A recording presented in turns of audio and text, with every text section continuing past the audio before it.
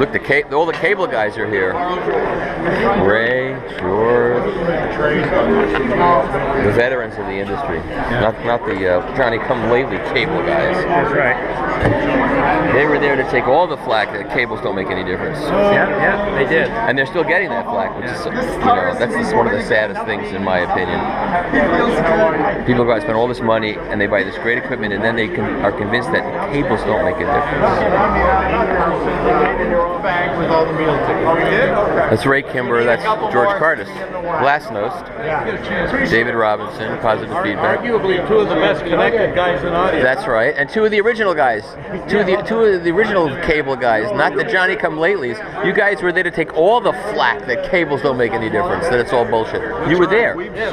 That's right. And now there are some people that understand that it makes a difference, but there's still, go online, you'll find that it doesn't make a difference. It's all the same. And you'll find that higher resolution digital audio doesn't make a difference either.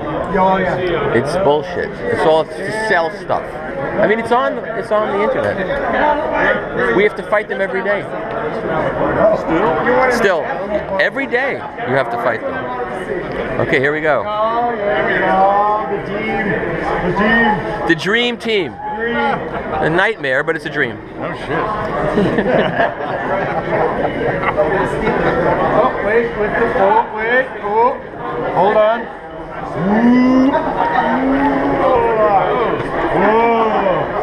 Very impressive. Anybody who's got bigger scissors, show them to me. There we go. Quick, Richard, make some cutting remarks. If you were Orthodox, you would cut and then you would suck the blood out with your mouth. Am I supposed to just like reach between their legs and do the real snipping? I don't know what they have. Whoa! It's Bob the Moyle. That's a real. Maybe stay south of okay. With those. This is like Ray Milland and Rosie Greer, the thing with two heads. Oh yeah. Rosie. Ray Milland. You be Ray. Okay. Robert, come in here. Yeah, don't go away. Don't be shy. Yeah, everybody come and kind of gather around the big scissors. The big scissors. The big scissors. Where's Harry Pearson when you don't need him? Nice to be. All right, you're good. Everybody come in. That's Mikey right there, peeking through. I don't deserve to be in here. we disagree.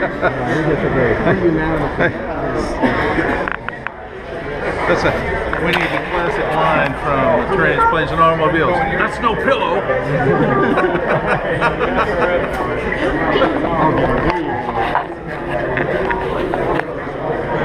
What's your name?